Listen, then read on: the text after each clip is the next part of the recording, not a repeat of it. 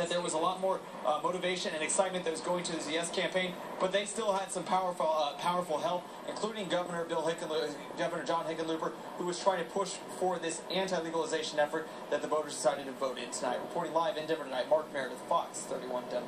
Yeah, thanks, Mark. And I do have that statement from the governor tonight. He said the voters have spoken.